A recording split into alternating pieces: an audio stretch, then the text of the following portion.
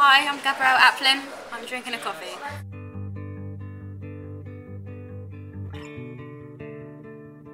So you've recorded a few sessions today. What songs did you perform? I performed Home, which is the lead track of my new EP, which is called Home. And I played that 3 times in 3 different locations. So is that video was released Monday a week ago? Yeah, a week ago Monday. It was amazing. It was like 100k in terms of views in a week, which is amazing. Because I do covers on YouTube as well, and like no covers even got that much ever. So for that to have happened to my own song in a week is pretty cool.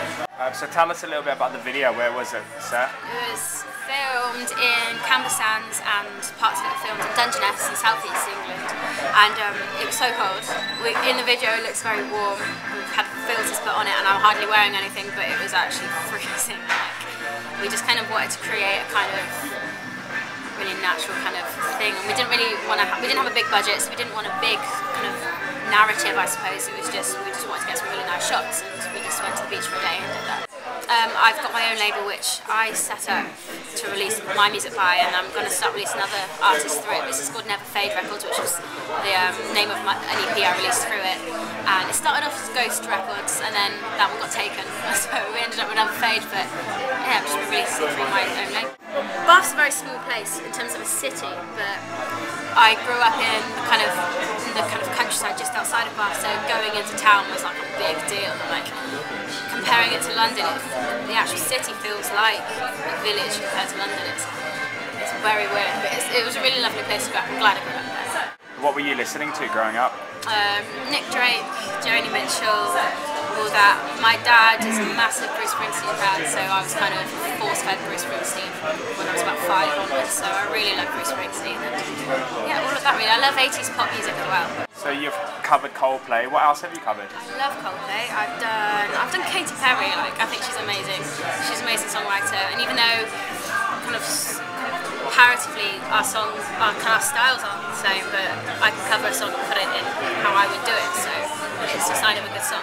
But I didn't really do YouTube covers for people to watch them, I just did it for fun. And have you had some labels sniffing about? Yeah, we've had a few labels, we've had a few meetings as well, but I wanted to hold off. Like, we've been having meetings for the last year or year and a half, and people have been interested, but it's like I kind of wanted to define my sound before even attempting to sign anything. It's not that I'm against labels, and I really do think in the near future that's the road I'd like to go down, but for now I don't think, before anyway, I didn't want to just sign something to be moulded into something else. I'd wanted to make sure I knew what I was doing, and think waiting for this long, now I know what I'm doing, and I've kind of got my own success. I've got something to say for myself, I think, and I don't feel scared of being kind of moulded into something else now.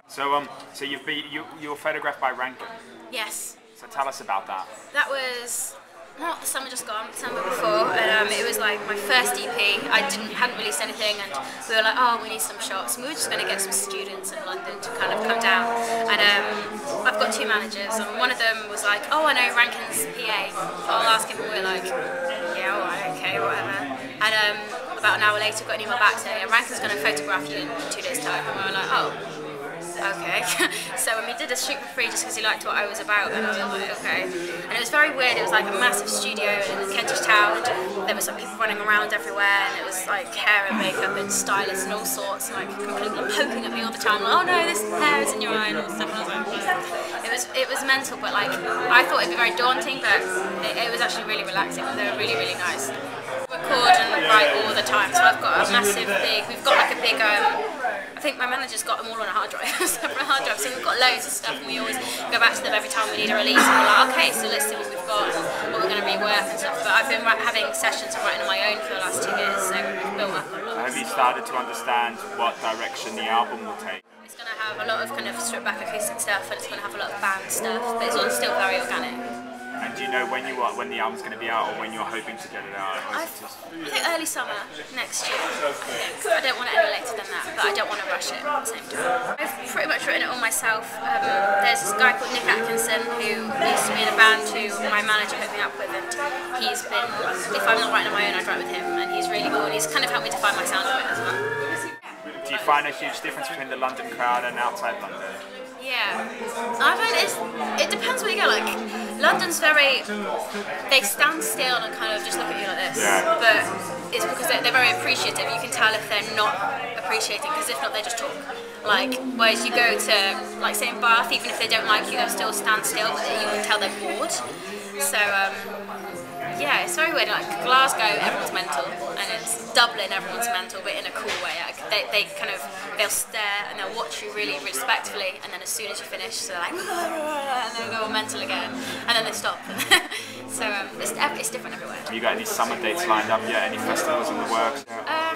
I know which festivals I want to do based on the ones I did last year. So I'd like to Secret Garden again, and Glastonbury's not happening this year. Like that would have been nice. And there's just loads of really nice little festivals I'd like to do. And we're hopefully going to do Europe, do a few European dates just before the summer, so we can say we've done that. Cool, cool. What are your thoughts on music piracy? And not everybody pays for music. Like obviously, I just don't really know. Like obviously people are saying it puts artists out of business, but really there isn't really much money in recordings anymore. It's more touring or kind of endorsements and things like that. Like there's not really much money in music anyway. And I think if you have true fans will buy it regardless. So I don't really know. It's different for everyone really. And it's lovely meeting you. Lovely chatting to you.